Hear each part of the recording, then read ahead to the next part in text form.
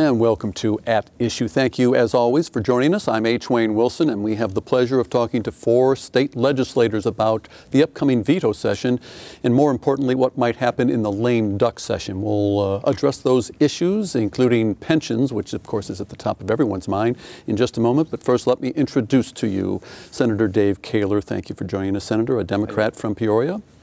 Also joining us, a representative from Galesburg, Don Moffitt. Thank you for being here, Don. Thank you, Wayne. Darin LaHood, a senator from Peoria. Thank you for joining us. Thanks, H. And Jehan Gordon-Booth. Last time you were here, you were just Jehan Gordon, so I guess you took Derek's last name too and hyphenated? New and improved. New and improved. Jehan, a Democrat from Peoria, thank you for joining us. Thank you. And congratulations to all 4 of you. You all had faced election because of redistricting, although I think 1 or 2 of you didn't have competition. So congratulations nonetheless. Now the important stuff. The veto session is the last week in November, first week in December. Let's first, before we talk about what might come up in that session, let's talk about the makeup of the House and the Senate. It is now extremely heavily Democratic. And I'd like to hear from both sides, but I'll start with you, Dave. You have, in the Senate, you have a 35-20 or 36-24 or 35-24 margin. In the House, 71-47. Pressure on the Democrats now to perform? Oh, sure. Yeah, there always is. In the Senate, when I first went in, I had a supermajority, 37 members, and this past session we had 35 members. So now, come spring session, we'll have 40 members. 40 to 19. Now, people say, well, that's, veto-proof, Senate. Well, but that's presuming that all 40 Democrats would ever get along. So that's probably too much to presume. But yes, there's a lot of pressure because we still have to work in a bipartisan way. And I think we can't forget that because that's the best legislation that is produced. And Jehan, 71-47 in favor of the Democrats. That's sure. veto-proof, yes. Not quite as much as the Senate, but pressure? I think that there's always pressure, even more so than the fact that we have a supermajority going into January. I think the pressure that I feel as a legislator from Peoria is that there is a desire from within and from the community that we need to fix the problems that we have in Illinois. We've taken some strides, but there's a lot more to do. And so the pressure is definitely there. Do I think that the Democrats are going to have to do it all themselves? Hopefully, as Senator Koehler already alluded to, that we will have bipartisan support because that is how you're going to get the best kind of legislation for the people. Darin, Jehan mentioned bipartisan support. What role do the Republicans play in the new mix? Well, I think when it comes to issues of getting our fiscal mess under control in the state of Illinois, I think Republicans will be there to work with the Democrats to do that, whether that's pension reform, whether that's getting our $9 billion deficit reduced, paying our unpaid bills, putting our state on a path to fiscal solvency. I think Senate Republicans will work with Senate Democrats where we can agree on those issues. Where that agreement comes in at, I think is going to be very, very important. But obviously going from 24 to 19, it was a difficult day for the Senate Republicans. But, we have to still stand for the principles that we believe in, and that's getting our state back on track. I think all of us around here agree on that. But, we have some real issues in this state. I mean, a $9 billion deficit, $90 billion in unfunded liability in our pension system, arguably the worst pension system in the entire country. We've been downgraded for the 9th time in the last 3 years to have one of the worst credit ratings and about $6 billion in unpaid bills. So we collectively have to address that, and where Senate Republicans can be helpful, we will. We're going to talk about possible solutions to all of what you mentioned, but first I want to hear from Don in terms of, you've got about 2 decades of cooperation behind you. You're known as a person who can reach across the aisle. The role that you see yourself filling in the new House of Representatives? Well, I certainly think it is important that we do work in a bipartisan manner. That's my objective, and I think we have the best legislation when it is bipartisan. And I've worked with my colleagues here on the other side on various bills. And, this area, this region, a lot of issues really take on a regional flavor. It's important to the region, and that's where we can reach across and work together. It's sometimes it's a downstate, so then Democrats and Republicans can join together. But frequently, when I have legislation, pretty much when I always have bipartisan support, but I'll ask my colleagues here to work together, but I think if we all have a chance to have input and really work together, I think there's a good possibility. And the appropriate committees in the House last year, and I think the Senate did quite a bit of that, where it was a bipartisan effort coming up with deciding what the spending limit was, and then going from there. The estimate of revenue for 2 years in a row now in the legislature, in the House especially, the estimate was based, it was a bipartisan estimate and agreed for the final bill, or final estimate that was used, realistic estimate, and I think that's when we get the best product. Bipartisan. Darin outlined the numbers with the pension situation. We're approaching $90 billion. I can't even get my arms around that number. Mm-hmm. I'm just going to open up for an open discussion here. What can we do? What do you see happening with pension reform? Dave, you want to start us off? Well, the system is not sustainable, so it has to be reformed. That's clear. If you look at the abuses and the causes, it goes way back decades. So there's not a blame game here going on. Both parties have been guilty of missing payments, diverting funds to other projects. So what's in front of us right now is how do we go forward and how do we change the system? And I think there are some ways to do that. Rhode Island has done probably the most aggressive form of pension reform of any of the states in the country. There's some ideas that we need to take a look at. The bottom line for me is will it be fair? And I think we cannot treat all pensioners in the same way. You've got people at the lower end of the spectrum that need to be protected. You've got some folks that make very good pension money when they retire. If we need to take excesses, it needs to be out of the top of the system. I think there needs to be some caps put in place, and there's a way we can do this and do it right.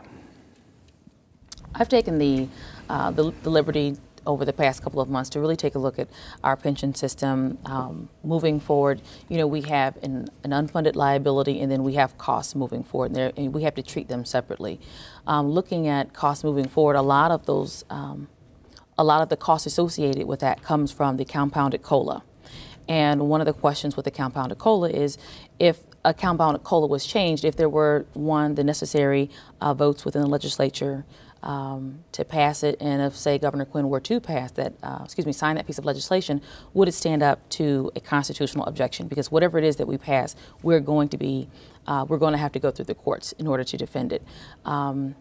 So you have that option, but then you also have to look at the fact that we have a lot of folks within the system that were getting pension sweeteners over the years, and as my colleague alluded to, they aren't fair. And when we have people within the pension system who are depending upon that pension for just their livelihood, I think that we need to have a heart and some compassion.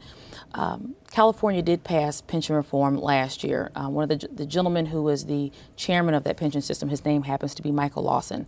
Mr. Lawson is going to be addressing many of the members of the General Assembly during the second week of Veto, just to kind of talk about some of the things that worked in California, some of the things that didn't work. So hopefully we can begin to understand that, yes, this is a real problem, because I think that for many years members of the legislature just kind of put their head in the sand and really didn't want to touch it because it's that third rail and no one wants to deal with it. But hopefully, there's a stomach for getting something done, as Senator Koehler said, that's fair, but it's equitable, because we do have to get this fiscal house in order, because right now it's not. Don, that third rail, do you want to touch it?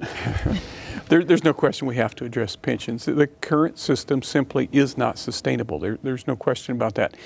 Number one, all parties need to be represented at the table, and that's something that hasn't always been the case in the past. So through their organizations, through the bodies representing them, so all parties, stakeholders. When you say stakeholders, you're talking about unions and... Current retirees, current employees. They need to be represented at the table. Those, the administration needs to be represented. Every stakeholder needs to be able to have at least the opportunity to present their idea if they don't like the ones that are being advanced.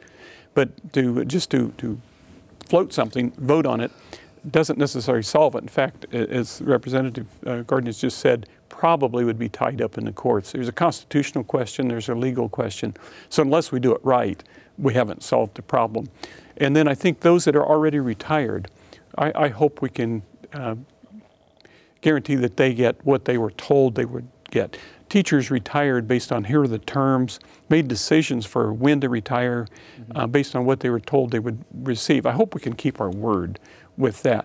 And I hope current employees in the public pension system will get benefits according to what they have paid in this so many years. Suppose they've worked 15 years. I hope there is a pension benefit based on benefits that they were led to believe they would get, felt they were guaranteed.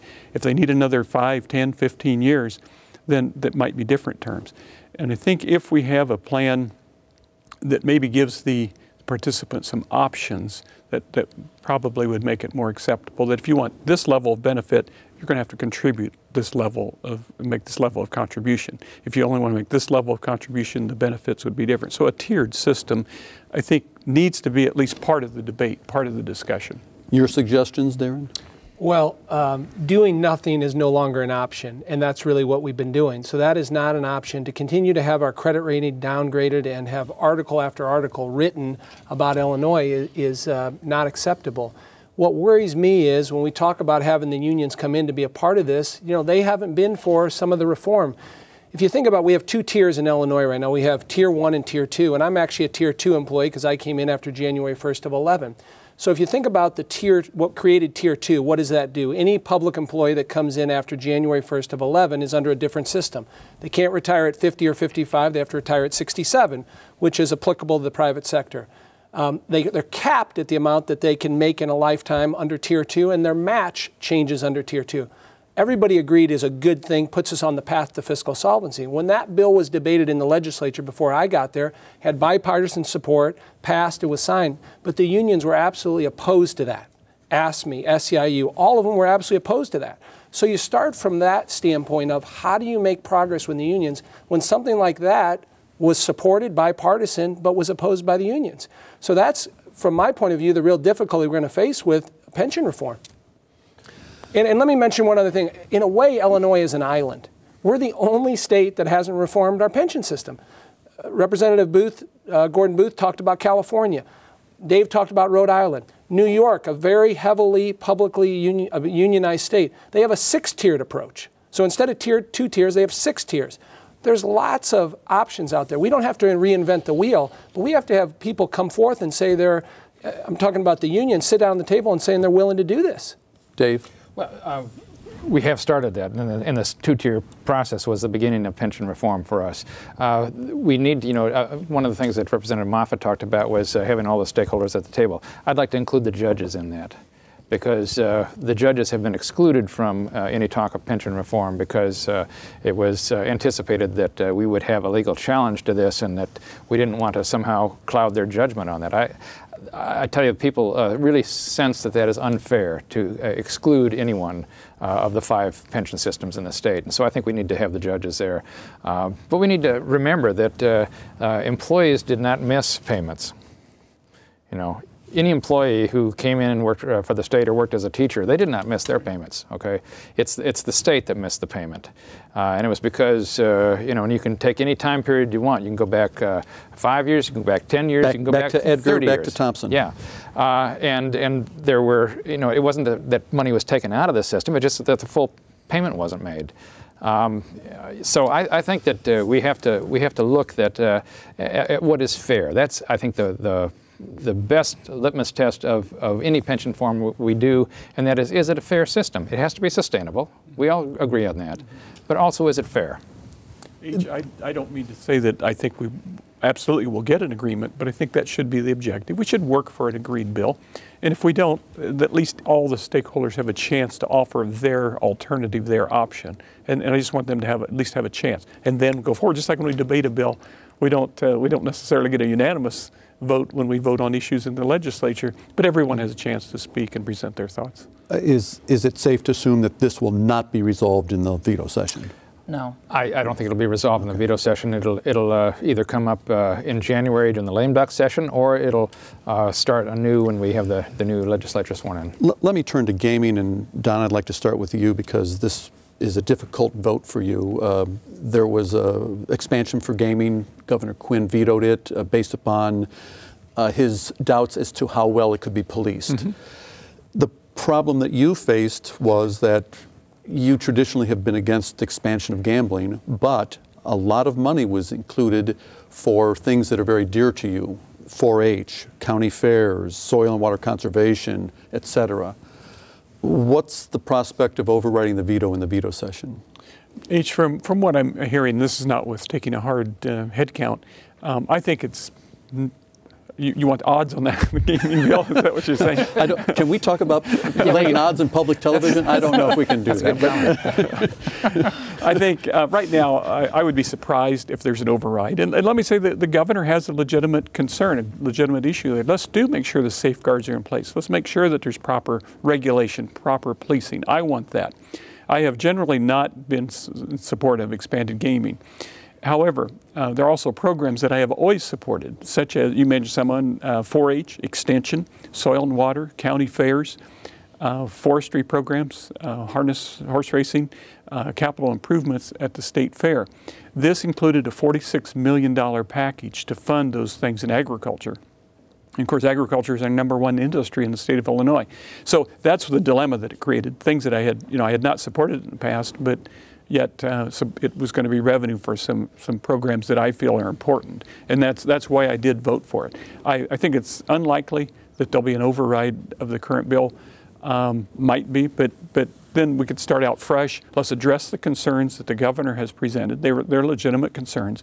And there still should be the revenue stream that has been identified. Do you see a new bill as the alternative, Darin? Well, I voted against the bill when it's come up a couple times. I think we could see some movement in the veto, but it more likely will come back as a new bill in the next session. And, from my perspective, I voted against it because, really this is a massive expansion of gambling. And, this is to bring revenue into the state. And I think if we had a $9 billion surplus instead of a $9 billion deficit, we wouldn't even be thinking about gambling. And this is really a massive expansion of gambling. 5 new casinos, slot machines at the racetracks, slot machines in the airports. And, I know there's some good things in there, but, from my perspective, this is a lot of false promises in terms of what the gambling bill is authored or what it's proposed to do. And I give the governor credit. He stuck to his guns on it. He believes this is too much of gambling in the state. He's concerned about Chicago regulating their own casino, which would happen within the bill that's structured right now. So I think there's some real problems with that. And, so I commend the governor on vetoing it. Well, we have to understand what's driving this whole movement, though, and that is that the Chicago wants a casino, and at some point they're going to have a casino. The bill was put together with that primarily in mind, and I understand that because if you go to Chicago and you see the conventions there at the hotels, they line up the buses and they take everybody over to Indiana to gamble, and then they come back. So there's a lot of revenue that's leaving the city. Now, in order to pass something like that, you have to give somebody else some reason to vote for it. There was only one gaming bill that I did not support, and that was because it really threatened the Paradise. I mean, I make no bones about trying to protect the Paradise because that's, Peoria's, East Peoria's boat. They're an excellent employer. They're a good business. They're very philanthropic in terms of what they do in this community, and that's worth protecting. In the new bill, which I voted for, it allowed casinos, which are riverboats now, to build land-based facilities. I have every reason to believe that if this were law, that we'd see a land-based casino here in East Peoria, which would create hundreds of construction jobs and maybe even more permanent jobs. So I see it as a jobs-producing bill as well. Let me turn to Jehan and talk about another topic, and that is DCFS. There was proposed cuts for DCFS in funding, and that was to be made up by closing some prisons, TAM's one of them, and that would introduce new money to DCFS. Of course, we're not closing the prisons, at least right now we're not. And DCFS leadership said we'd have to drop about 375 positions. What's the status of that right now? We're still at a bit of an impasse. DCFS did not lay off many of the workers that they had discussed, that they had, talked about laying off, and that's a good thing. But I think that we're going to have to do, going into next session, we're going to have to take a really long, hard look at what's going on within the agency of DCFS. In talking with the chairwoman of the Department of Human Services Appropriation Committee, her name happens to be Sarah Feichenholz, throughout the past couple of months, there has been much discussion about the things that are happening with DCFS on the administrative side. And then, you know, being here in the Peoria community, you hear about things that are happening within people's homes. And it is very alarming. So, you know, going into this next budget cycle, it is going to be important for us not just to balance a budget, but to balance a budget in the right way so that people and families that are at their most vulnerable have an opportunity to live life with dignity. And this has been very close to you, Dave. Well, yeah, and you know, I met with some of the staff and more importantly, some of the law enforcement in Tazewell County several months ago, and the law enforcement folks wanted me to understand that simply laying off people and you know, not having the capability of DCFS to really investigate and do what they needed to do wasn't going to eliminate the problem. It was just going to transfer it to be a police problem.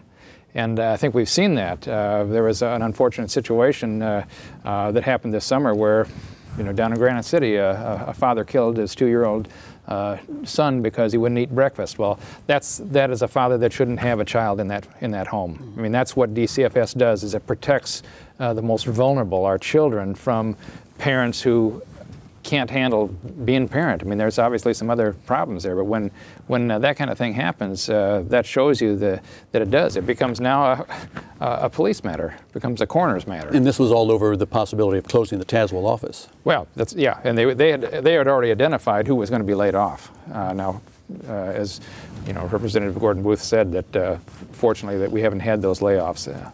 Our time is slipping away very quickly, and I have two topics I want to get to real quickly. One is the Illinois business climate. Now, I'm going to address this to Don first.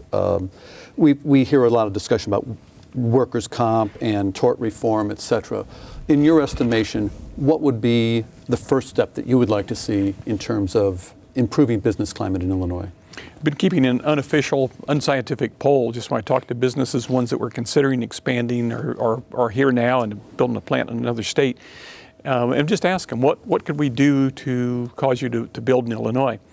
And the number one item that's mentioned is the permitting process when they go to build a new plant here. The other things you mentioned, workers' comp, cost of doing business here, the fiscal condition of the state, those are all occasionally mentioned. But I was recently talking to an agricultural supplier seed company that has some plants in Illinois and then in our neighboring states. And I just said, you know, when are you going to put another one in Illinois? And they said, we're not going to. And I said, why not? Thinking they would mention things like workers' comp, cost of doing business here. And they said the permitting process. We can go to another state and put a plant similar to ones we have, a footprint similar, and it'll take weeks or months. In Illinois, it'll take years. The cost is the delay. So this was part of the problem with losing the fertilizer plant to Iowa? Right. Well, no, it wasn't a problem. It was an issue. And when we met, and Senator LaHood was in some of those meetings, when we met with the company representatives, they said, we want a guarantee of how long the permitting process is going to take. So that is, I think Representative Moffitt has hit, you know, the nail on the head here. Darin? Well, in terms of our business climate, you know, I've been pretty vocal about this. I mean, you look at Caterpillar, the largest private sector employer in the state of Illinois, about 22,000 workers. And last February, when they were thinking about building their next plant, moving back from Japan, and where to put that, and Illinois, Peoria competed for that. We all around this table wanted that here. Galesburg competed for it. And where did they go? Athens, Georgia. And, you know, you talk to the people at Caterpillar, and what do they tell you? You can give us the land, you can give us the infrastructure, you can give us the incentives, and it's going to be more effective to go somewhere else because of our current climate in Illinois. The last 5 plants built domestically in the United States by Caterpillar have not been in Illinois. 2 in Texas, 1 in Arkansas, 1 in South Carolina, and the most recent one in Georgia. To me, that crystallizes that issue. Can you imagine if we had those 5 plants in Illinois? And the reason is workers' compensation costs, taxes, the labor costs here in Illinois. And you talk to the folks at Caterpillar. If Caterpillar's been around 80, 90 years, if they could start their company anywhere, it wouldn't be in Peoria, Illinois. Same with John Deere and ADM, and that's a problem.